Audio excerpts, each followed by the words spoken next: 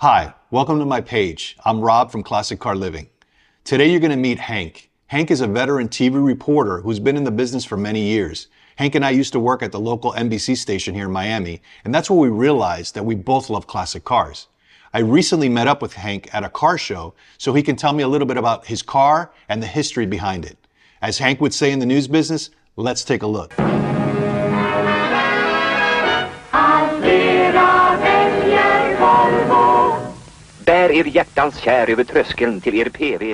I'm Hank Tester, and I own this 1957 PV444 Volvo.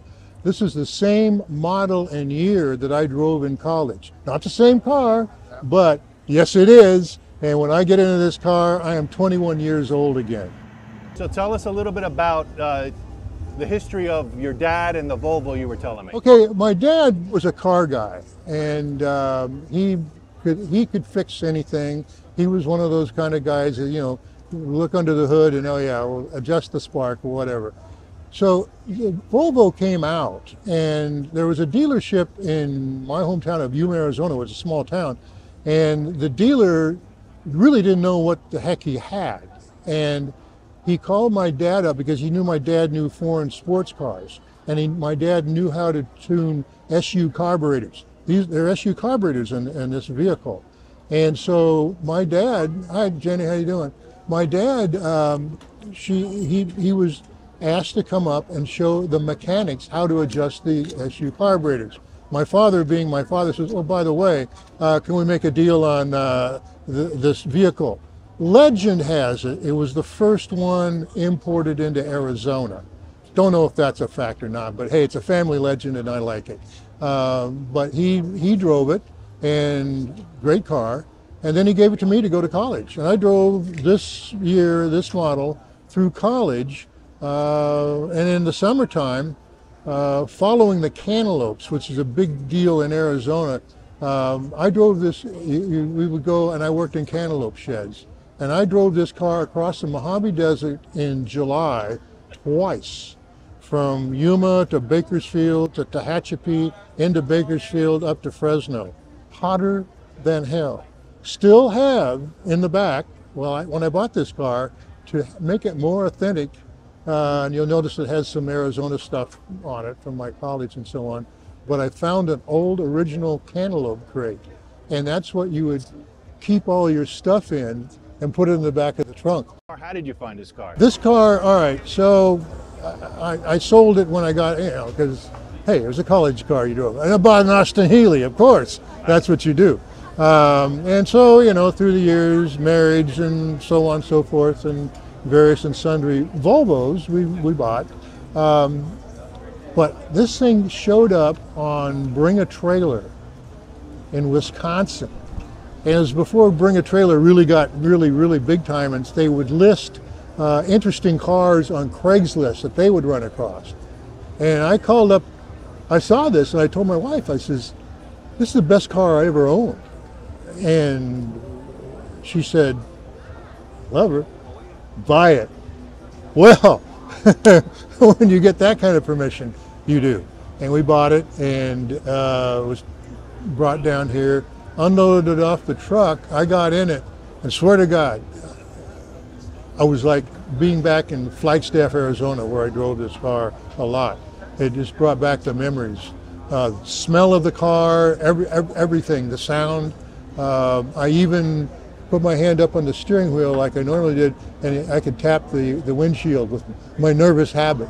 And there it was, you know, back again. So, how is that feeling to be able to find something that brings you back like that?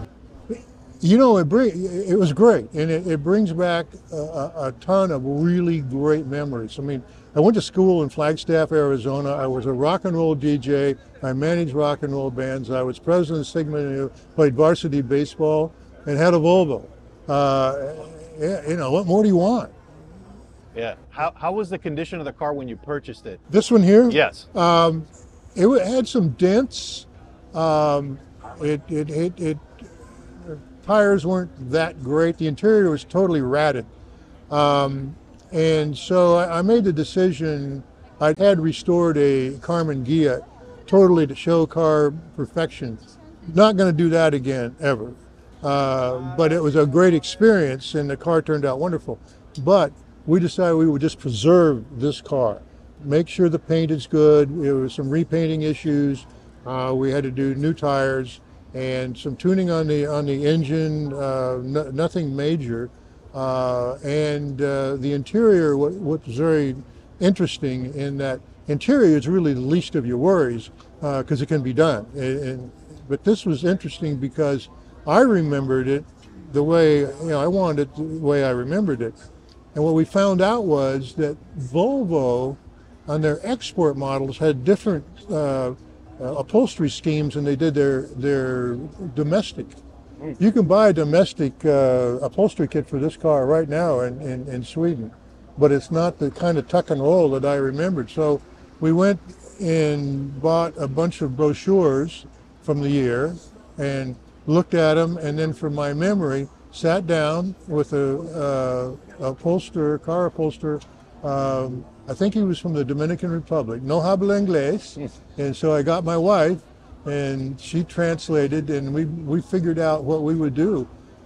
The beauty is that some years later, we had it on in this show, and 4 guys from Sweden came by, and their parents had worked in the factory which produced these cars. I said, "Dude, how's the how's the interior looking?" "Oh, it's wonderful. It's perfect, just like it was." Well, I know it isn't, but fooled them. So that's great. Yeah, that was I think the most fun part of this car was the interior, getting it back together.